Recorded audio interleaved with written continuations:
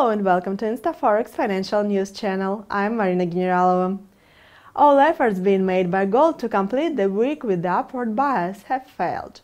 At early trading hours on Friday, the precious metal rose to $1,227.50 per troy ounce. Then gold resumed the downward bias.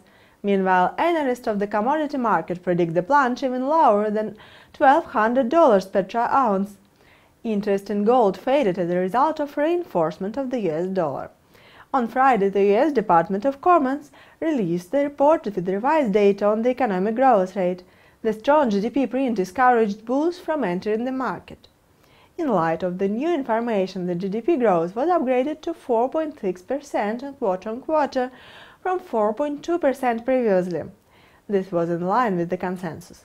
Thus, the second quarter data has come out to be the best since late 2012. Business investments have expanded greatly.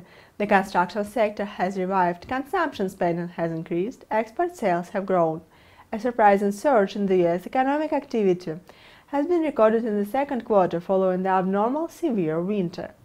Therefore, experts are certain that next reports in the economic calendar will be more modest. According to the flash estimates, economic growth is expected to be at 3% on average. Stay tuned with InstaForex TV, there are more news to come. Goodbye for now.